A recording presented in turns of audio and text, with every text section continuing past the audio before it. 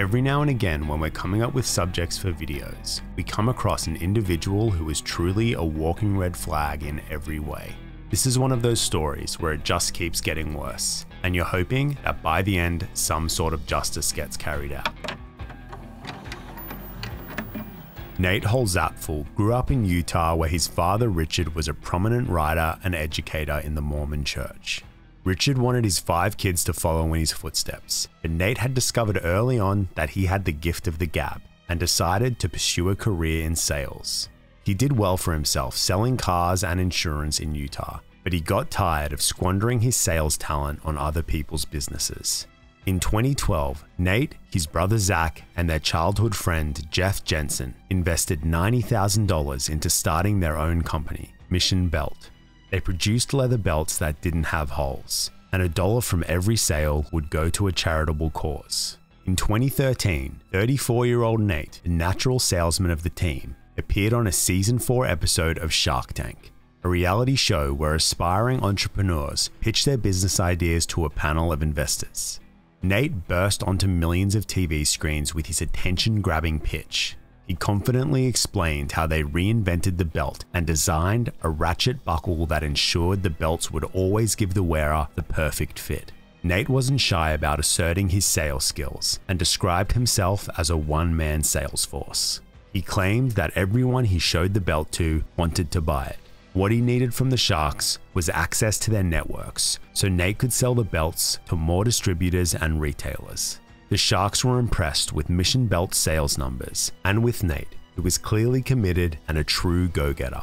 Mark Cuban exclaimed, "I love you, I love you." Kevin O'Leary loved the product. "I will buy one from you.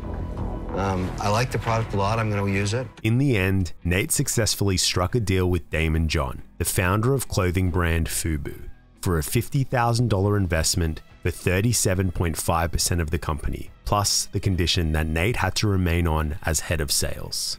In 2016, Nate appeared on Beyond the Tank to give an update on the status of Mission Belt. Business was booming. In the 3.5 weeks after the initial Shark Tank episode aired, Mission Belt did over $1 million in sales. They had hired 45 employees and were now in 1,000 stores, but mostly small boutiques. Nate wanted Damon's help getting the belts into 20,000 big box stores. During the segment, we see Damon visiting the Utah warehouse and office for the first time. He also visited Nate's home and met his family. Nate had upgraded his 1997 station wagon for a brand new Mercedes and had moved out of his small apartment into a 10,000 square foot mansion in a gated community. The house had an indoor basketball court, cinema, and billiards room. We are also introduced to Nate's wife, Irene, and his 2 young kids. Damon expressed some concern about Nate's drastic lifestyle upgrade and cautioned him about living beyond his means and losing focus on the business. In the end, Damon advised against getting Mission Belts into big box stores. He reminded Nate that his strength was his sales skills and suggested he set a more conservative goal of 5,000 stores and personally visit the stores to conduct sales training for shop staff. Damon was so impressed with Nate's sales chops that he took him under his wing and had him working on some of his other Shark Tank investments, helping entrepreneurs with their sales skills, building their e-commerce platforms, and generally preparing their businesses for when their segment would air.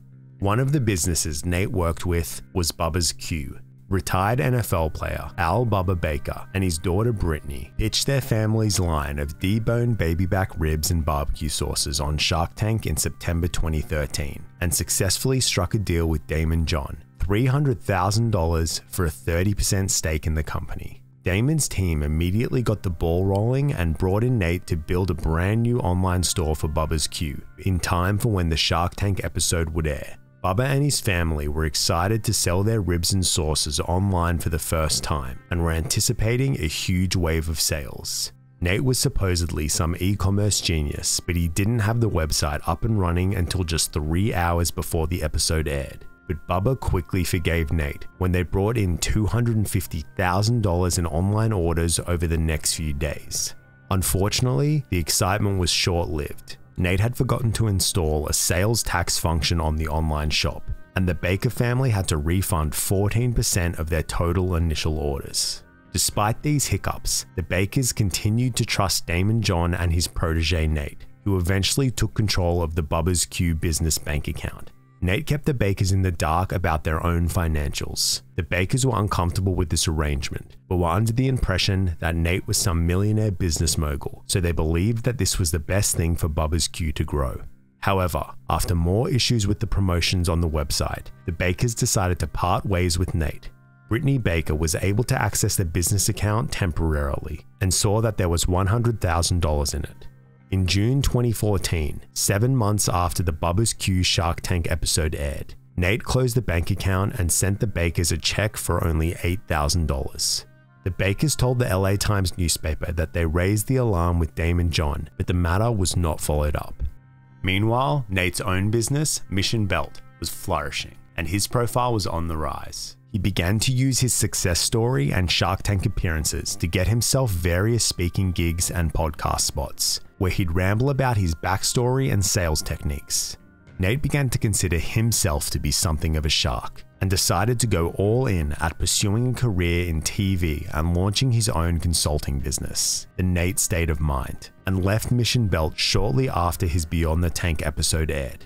To prepare for his new venture, Nate called in a favor from a friend of a friend, the late TV and radio host Larry King. Larry agreed to film a mock interview with Nate under the condition that it could only be submitted privately to TV producers as an audition tape. However, Nate ended up including clips from the mock interview in 3 public YouTube videos, which have all since been deleted, but had racked up a combined 65,000 views. He also included quotes, some real, some made up, from Larry King on his promotional material. "You're selling me on laughing," read one quote from his press kit. "Nate Holzapfel is one of the best interviews I have ever had," claimed his website. Nate also included Larry King's logo on his website to further imply he had actually appeared on the talk show before.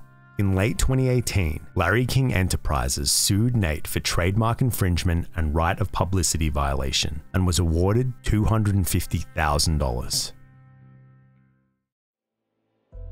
46-year-old Courtney Morton had had a rough few years. She was diagnosed with breast cancer in 2014 and went through chemo, a double mastectomy, radiation, and 2 reconstructive surgeries. She got divorced in 2015, and when her father died in 2019, she became estranged from the rest of her family. On top of that, she was the primary caregiver of her disabled adult son. When the pandemic hit in early 2020, she felt more isolated than ever. Courtney was scrolling through Instagram one day when she received a follow request from someone named Nate Holzapfel. She didn't know him, but had a quick look at his profile. He was also from Utah and posted a lot of things about business and sales strategies. She accepted his request and they began messaging. Casual small talk soon developed into deeper conversations as they got to know each other. They had a lot in common. They were both Mormon, held similar political beliefs, and were both recently divorced with kids. After a few weeks of constant messaging and phone calls, Nate asked Courtney to meet up. Courtney told the Daily Beast news website that she went against her better judgment and agreed to a date at her house. They chatted for hours. Courtney got a bad feeling from Nate. However, she ignored her instincts again. Nate was clearly into her. He said all the right things, so she decided to give the romantic relationship a chance. For months, they spoke constantly, saw each other almost daily, and soon began to discuss marriage and blending their families. Nate didn't want to live in Courtney's house that she had shared with her ex-husband. Courtney was understanding and agreed to sell her house, which had been specially outfitted for her disabled son. Nate, the savvy finance man, instructed Courtney to protect her property's equity by putting it into a limited liability company, aka an LLC. However, instead of starting an LLC in Courtney's name, he said it would be easier to just put it into one of his existing LLCs. He then convinced her to sign a quit-claim deed, which would transfer ownership of the house into Nate's name. In July 2020, Nate sold Courtney's house despite her pleas to transfer ownership back to her. Courtney had no idea that Nate had put $200,000 he made from the sale into an LLP, limited liability partnership, that he shared with his wife. She had no clue that Nate was still married. He spent the money on bills and guns, as well as the lawsuit that Larry King had filed against him. By the end of 2020, Courtney had all but ended her relationship with Nate. She had only received $11,000 from him and just wanted to get the rest of her money. However, Nate skirted around the issue and persuaded her to invest in one of his businesses. So Courtney sold one of her guns as well as her car and gave the money to Nate to invest. November 2020 was the last time Courtney ever heard from Nate. He had taken the money and disappeared. 45-year-old Sammy Turnbow was at a Utah auto shop with her brand new truck in July 2020. She was chatting with an employee about how she had just started her own business. She had been diagnosed with multiple sclerosis, finalized her divorce just 1 month ago, and was the main caregiver of her disabled son. She was excited to have achieved her dream of opening her own healing center in town, something she had been working hard towards for years.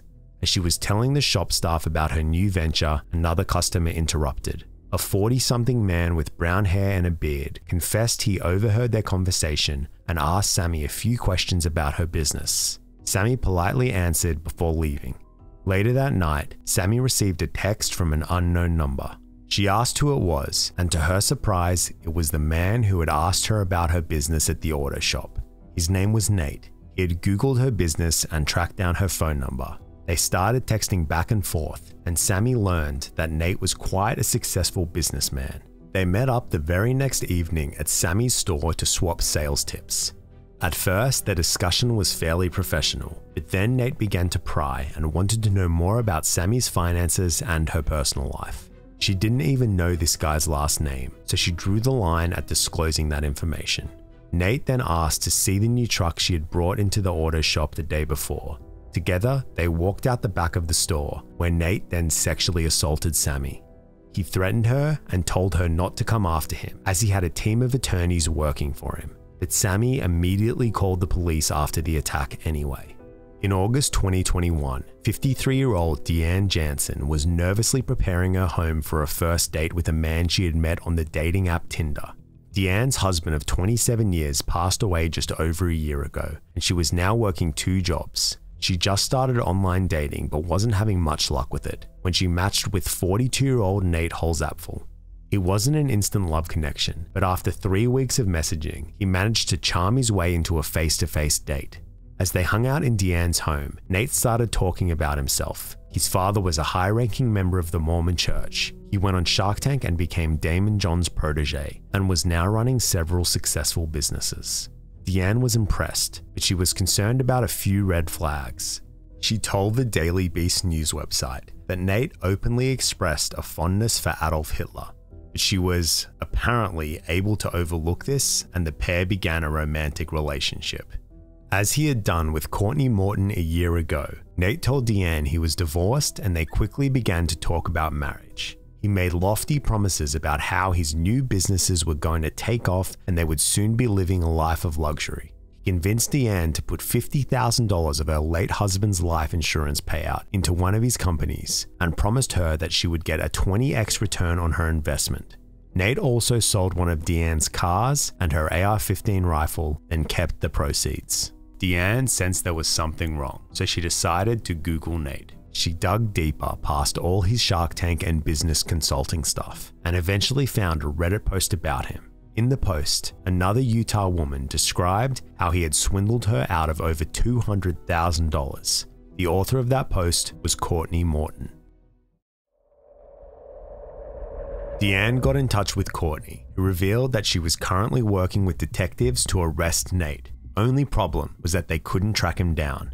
"Well, I'm having lunch with him tomorrow," Deanne said. They notified the police and the plan was set in motion. The following day, Nate showed up to his and Deanne's usual date spot, a Carl's Jr. Waiting police arrested him and charged him with 3 counts of second-degree felony communications fraud. Deanne and Courtney were thrilled that this con artist had been caught. However, their excitement didn't last long, as Nate was able to pay the $20,000 bail just 90 minutes later. Investigators from the Utah County Attorney's Office urged other victims of Nate to get in contact with them so proper justice could be carried out. Several other women did come forward, including Sammy Turnbow. In June 2023, Nate Holzapfel's defense team reached a plea agreement with the prosecution. Nate admitted to his crimes and pleaded guilty to multiple counts of communications fraud, theft by deception, engaging in a pattern of unlawful activity, forcible sexual abuse, theft, being an unlicensed broker, and lewdness. He would have to pay back a total of $300,000 to his victims, have zero contact with any victims, receive a mental health treatment, and serve 48 months probation. He would avoid prison time and avoid having to register as a sex offender. 17 other charges and 2 out of 8 criminal cases against him would be dismissed, and his name would be removed from Utah's white-collar crime registry after completion of his probation. The deal also included a provision that the plea could be withdrawn if the judge did not sentence him to the recommended probation. The plea agreement took 18 months to negotiate. The women who Nate had defrauded and assaulted weren't happy that he wouldn't be going to prison. Sammy felt that Nate was essentially buying his way out of any real punishment. Utah County Deputy Attorney Peter Reichman explained that if they took all 8 criminal cases to trial, it would get dragged out for years, which would mean it would take years for victims to get their restitution paid, if at all. On the 4th of August 2023, Nate arrived at the courthouse in Provo, Utah for his sentencing. He smugly walked up to the waiting news crews with his 2 reluctant-looking kids by his side, fully expecting to leave as a free man. At the hearing, Courtney Morton, Sammy Turnbow, and Deanne Jansen each gave victim statements.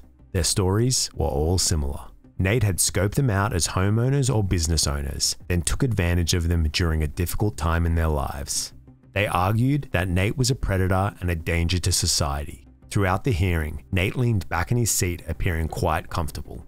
As Judge Thomas Lowe looked over the plea deal, he noted that the court had not bound itself to the agreement. He rejected the provision that the plea could be withdrawn if he did not sentence accordingly with the probation recommendation, stating that it was, quote, directly contrary to Utah law. To everyone's shock, Judge Lowe overrode the plea deal and sentenced Nate to up to 15 years in prison, plus $300,000 in restitution. Nate was handcuffed then and there and taken into custody immediately following his sentencing.